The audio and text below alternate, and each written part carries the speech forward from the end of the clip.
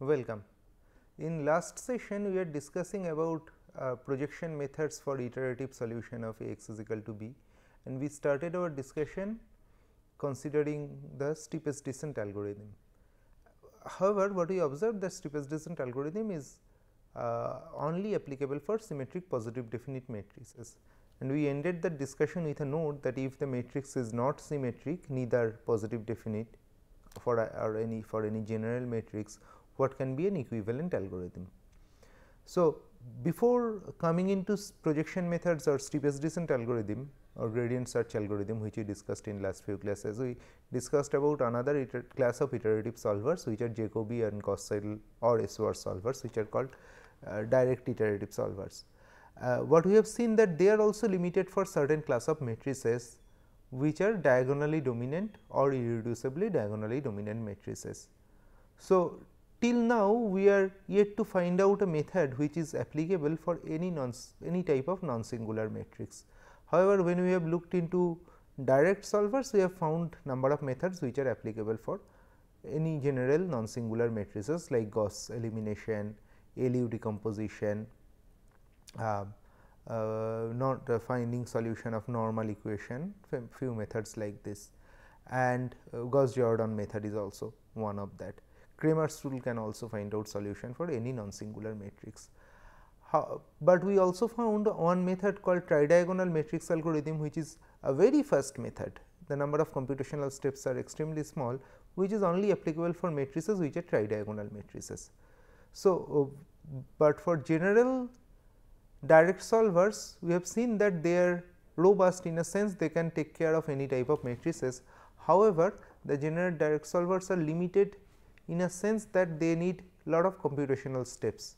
So, we looked into iterative solvers, and as we just said before, iterative solvers, the number of solvers we looked before are restricted either for diagonally dominant matrices which are Jacobi, Gauss-Seidel or SOR matrices, or symmetric positive definite matrix, which is the method is steepest descent algorithm.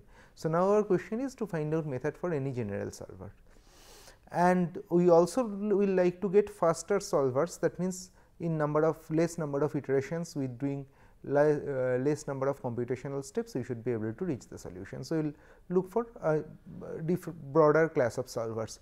This class of solver which we are looking at this stage will borrow their idea from steepest descent algorithm, and we will try to generalize it more for general type of matrices which are any non-singular matrix. So, we start our discussion on general projection methods, which are projection based iterative solvers. So, we quickly see what we have done in steepest descent method. Suppose A is a symmetric and positive definite matrix and B is a vector.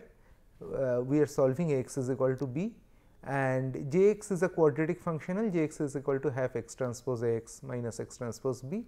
Then x star is equal to B implies that Jx star is less than Jx for all x is equal to x is not equal to x star for all x. So, finding solution of x is equal to B is replaced by finding minima of the functional Jx, and in a sense we can find this minima iteratively. So, that is why we do not call it direct iterative solvers, because we are not iterating for solution of x star is equal to b, rather we are iterating for finding minima of Jx. So, what we do, we get a J isocontour, that is the value of J is constant along this particular surface, and then we can see that the value of J reduces fastest in the direction of minus grad J from here. So, one thing quickly we can say is that J, if I draw a tangent here, this is J constant line. If I draw a tangent here, this is J constant line. So, if I draw a line perpendicular to tangent or minus grad J, this is the direction where J is changing in a fastest way. In this line J is constant. So, J is not changing at all along the tangent, along the normal or along minus grad J, J is changing fastest. So, we move along minus grad J, that is J is we move our x vector along minus grad J. So, J reduces in the fastest direction, and reach somewhere where it becomes tangent to another isocontour and then change the direction, and that way we can keep on changing the search direction and we will finally reach J minima, and at this location the value of x is the solution of A x star is equal to B. That was the idea of steepest descent method. We have discussed it in detail in last few classes.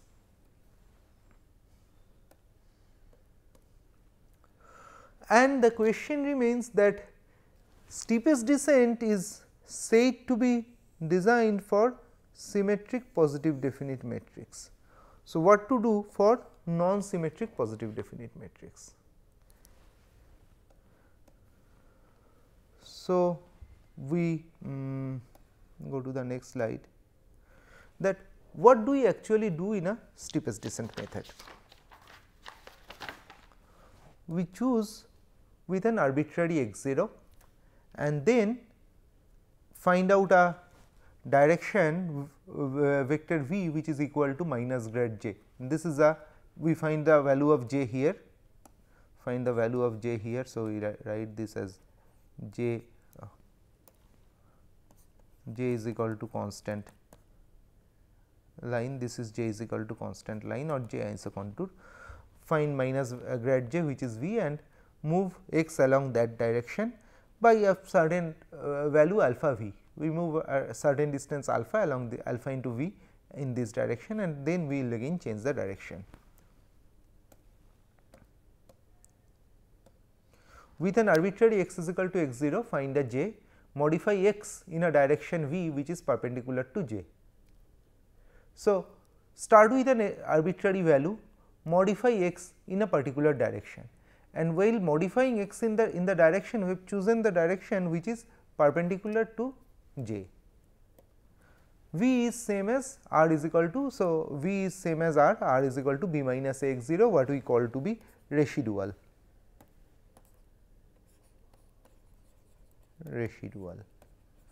So, the idea is update x from x 0, start with an arbitrary value x 0, update x from there along a particular direction.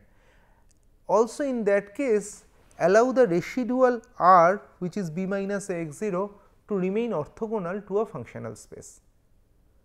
So, x is updated along certain direction, here this direction is r only, and also when updating x, allow this value r to remain orthogonal to certain functional space.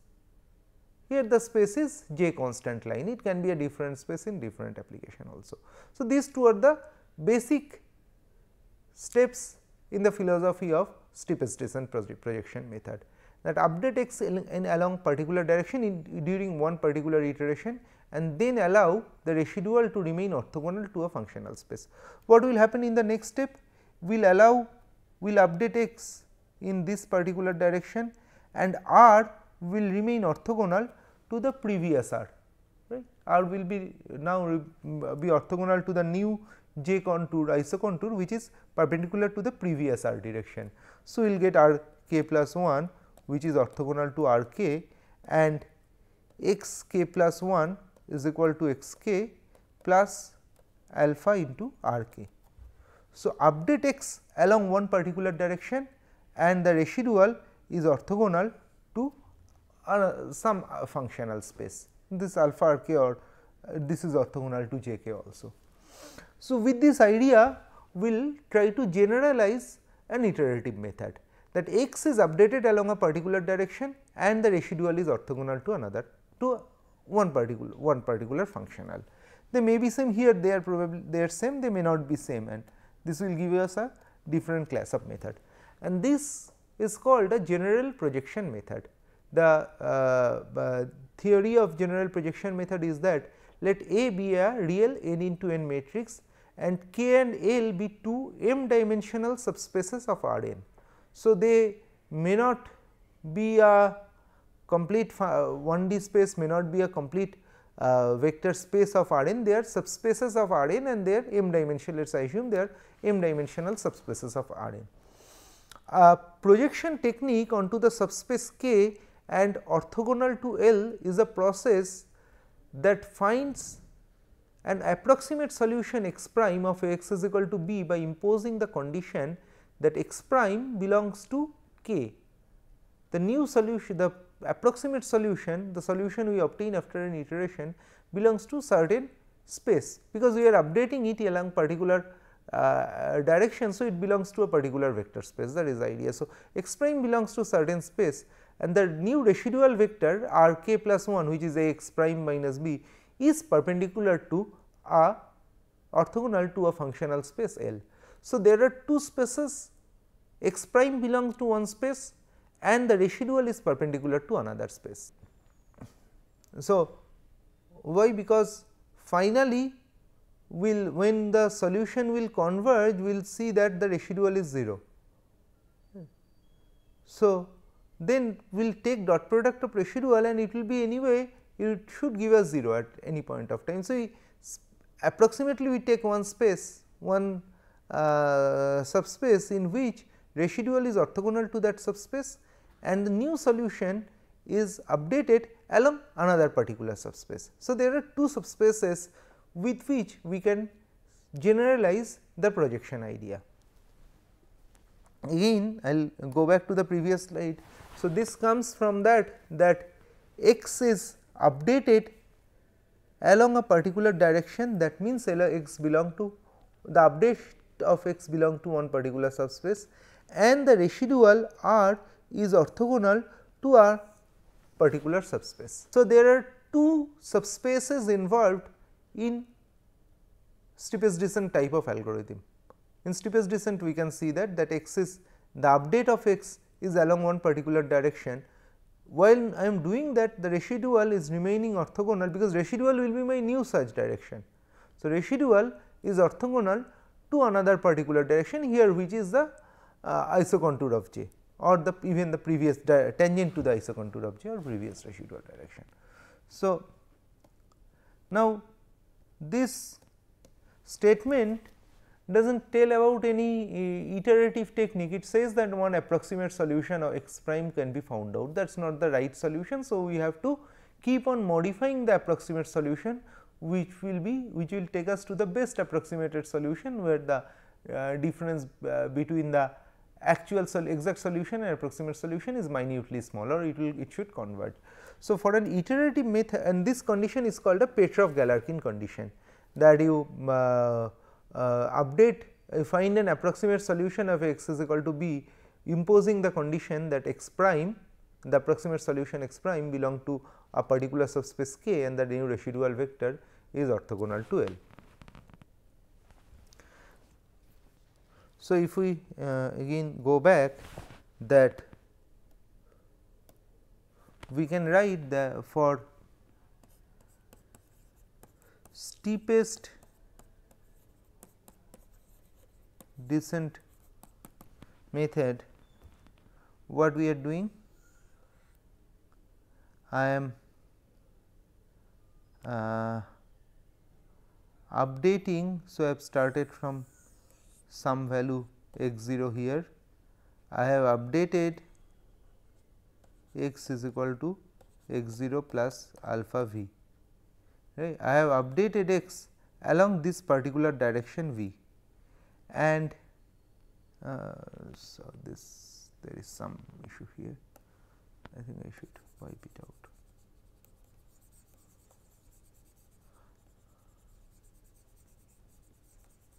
Up to when I have updated, till the this particular line becomes tangent to the new functional space, and then the new search direction will be orthogonal to it, or the new search direction will be the new residual space r k plus 1, which is orthogonal to this particular direction. So, x is updated along one direction and r k plus 1 is orthogonal to another direction, that is the idea here. X prime belong to a subspace k and residual vector r is equal to b minus x is orthogonal to L. Here the subspace and k and L are same in steepest descent algorithm. X prime belongs to or it is not exactly x prime in the steepest descent, we will see the iterative application, but if we assume that we start with the gauge value x is equal to 0. So, x prime will be along along the vector b minus ax is equal to 0. So, along b x prime will be along one particular direction and the updated residual will be perpendicular to that direction only in steepest descent. But in a general case x prime belong to one particular space k and the residual vector is perpendicular to another particular space or L, and L and k may be same or may not be same, that is a different question. If L and k are same, which happened in the steepest descent method, they are called orthogonal projection. If they are not same, they may be L may be transformation of k, L may be completely unrelated with k. There are several methods we will discuss soon, that is called an oblique projection. So, steepest descent we can say that L and k are same and both are basically r k or minus grad j, whatever the way we want to present it.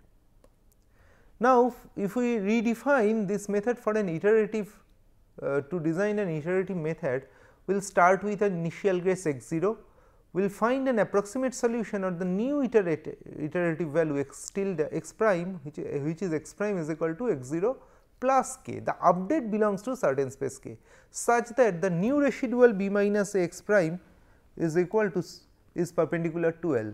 So, this is the updated value and this update is in along the vector space L, and this is the new residual. And this is, remember that this is during each iteration. So, in the next iteration k and L might change. In one particular iteration we can see there is one space k along which I am updating x. So, I will start with x 0, I will give some take some vector in the vector space k, add that with x 0 and find out the updated vector x t prime.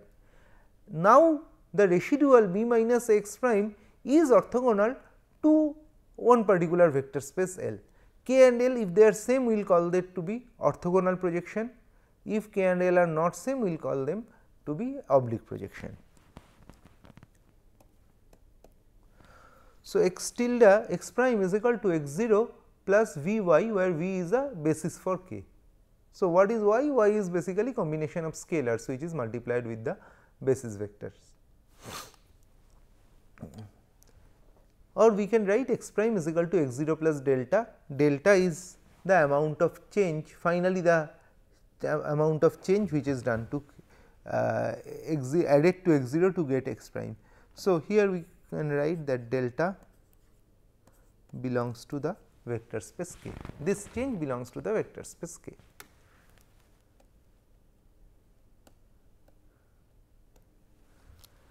And the initial residual r 0 is equal to b minus x 0. New residual r is b minus x prime. When we have found the new residual, we really do not bother about the initial residual, because our condition is that the new residual is our condition is that new residual is orthogonal to L. So, r 0 minus a lambda must be orthogonal to L, and we find r is equal to b minus x prime, which is r 0 minus a lambda, and this is orthogonal to L. So, now what we will try to do? We will try to find out the basis vectors for L, and when we will replace this basis vectors for L in this equation and take the dot product with the basis vectors of L with r 0 minus b lambda and get it to be 0. And by that way we should be able to get some relationship, because if I look into lambda, this lambda is nothing but V y, lambda is nothing but V y. So, we can probably the next step will be r 0 minus a V y is perpendicular to L. So, if I get basis vectors of L and take a dot product that should be 0, that will give me some idea about y based on the how V and L are related. If L and K are same, it will be probably much straightforward to find out y, otherwise also there are some certain ways. So, let us go for one more step here. That is what we found out, that the new residual is R 0 minus A lambda, which is orthogonal to a space L. We have not said anything about L. We know that there is some space L, forget the steepest descent where L is equal to R or minus grad j. In general projection method, x is updated along a particular vector space K. Now, this updated x is giving me a residual B minus x updated, or B minus R 0 minus A lambda. R 0 was the previous residual. This R 0 minus A lambda is perpendicular to some vector space L.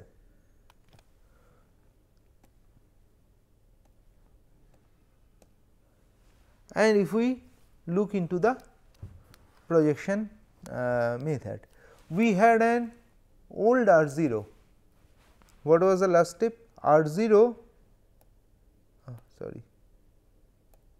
R 0 minus A lambda is perpendicular to L. So, if I subtract A lambda from R 0, we get the new residual R nu, which is perpendicular to L. So, you can write R nu is perpendicular to L. Now, if we think W is a basis of L. So, there are a set of vectors which define W, which is a basis of L. We can write W transpose R 0 minus A lambda is equal to 0, because R nu is, or so we can also write W transpose, write that W transpose R nu is equal to 0, because R nu is orthogonal to L and L is spanned by W vectors, right. This set is called probably W, which are the linearly independent vectors spanning the entire set L. So, W transpose R 0 minus A lambda is equal to 0, and W transpose A lambda is equal to W transpose R 0.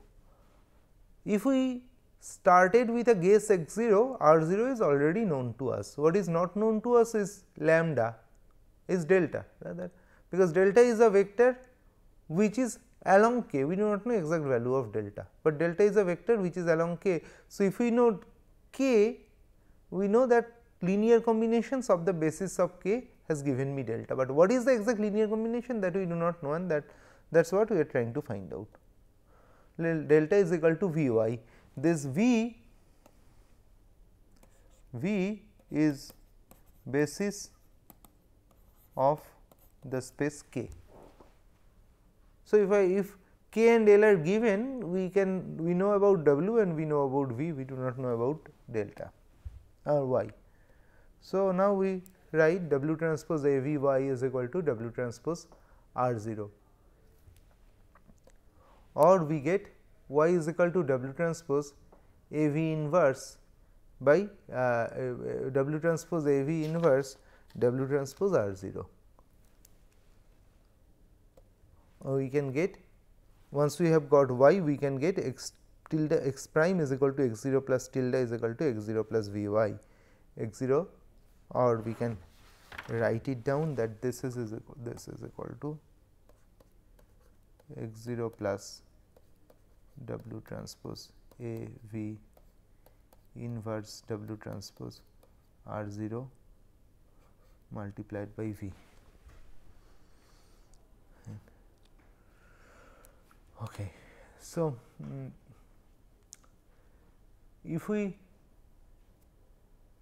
now try to see what we have actually done, what we have actually done is we assumed that x tilde is x prime rather is the new updated guess, which is an approximate solution of some equation as A x is equal to b.